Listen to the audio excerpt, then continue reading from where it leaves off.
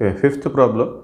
Find the angle between the planes r dot 2I bar minus j bar plus 2k bar is equal to 3 and r bar dot 3I plus 6j plus k is equal to 4.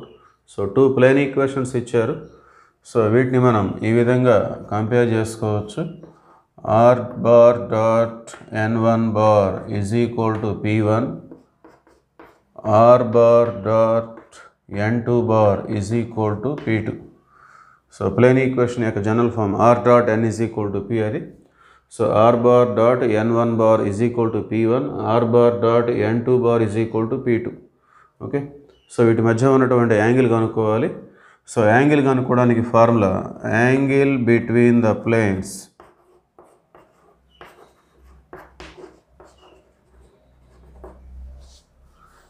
cos theta is equal to n1 dot n2 by mod n1 mod n2.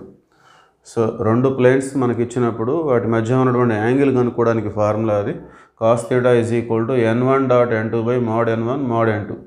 So ఇది n1 ఇది n2. So substitute చేద్దాం. cos theta is equal to so n1 dot n2 అంటే ఈ రెండు వెక్టార్స్లో ఉన్నటువంటి i coefficients, j coefficients, k coefficients into చేసుకొని plus చేసుకోవాలి. So product of i coefficients 2 into 3 plus product of j coefficients -1 and 6, that means -1 into 6. Next product of k coefficients 2 into 1 by mod n1. So this is n1, ఈ vector యొక్క modulus. So square root of 2 square అంటే 4 వస్తుంది, -1 whole square అంటే 1 వచ్చేస్తుంది, మళ్ళీ 2 square అంటే 4. Next mod n2 square root of 3 6 1. So వీటిని మనం స్క్వేర్ చేసి యాడ్ చేసుకోవాలి. 3 square 9, 6 square 36 plus 1 square 1. So that is equal to 2 3 6 plus into minus 1 6 6 plus 2 1 2 by 4 plus 4 9 8 plus 1 9 root 9 ఇది.